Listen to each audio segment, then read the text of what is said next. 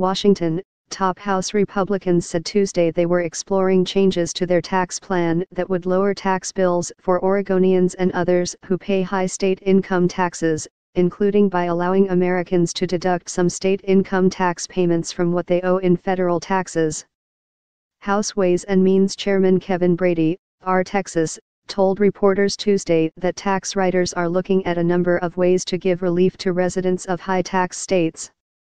One would involve opening up the property tax deduction, capped at $10,000, to state and local income and perhaps sales taxes. Others would involve expanding eligibility for the child tax credit to more affluent households or simply rearranging the individual tax brackets so taxpayers pay lower rates. But making any of those work within the larger plan could be difficult. Brady said all of the options cost significant amounts of revenue, and the overall plan cannot cost more than $1.5 trillion over the coming decade. It's got a pretty big figure to it, he said of the potential expanded deduction. GOP tax overhaul could hit middle-class Oregonians, raise state taxes.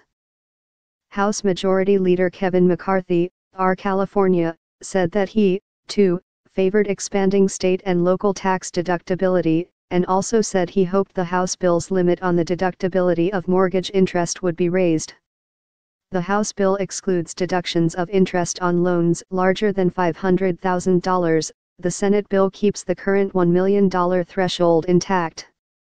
McCarthy also said he was looking at provisions that could help victims of disasters such as the wildfires that have hit California in recent months, including a deduction for property losses. There's a lot of things that Californians are working on, he said. The negotiations took place as House and Senate Republicans prepared for a conference committee that would meld the tax bills passed separately by each chamber into a final conference report. That legislation would then have to be passed by the House and the Senate before being sent to President Trump for his signature. The aim is to complete that process before Christmas. At the White House, Trump offered his own explanation of the process that's underway. "I call it the mixer," he said. "It's a conference where everyone comes together, they pick all the good things and get rid of the things they don't like." Rep. Devin Nunes, R. California, a senior Ways and Means Committee member who is also serving on the conference committee, said he did not believe that the state and local tax deduction, known as SALT, needed to be addressed in the final bill, but said he would be open to discussions. "It's not really necessary," he said. "There's ways we can tweak it to make it better. But this whole SALT issue is a red herring unless you're looking for tax breaks for really, really rich people."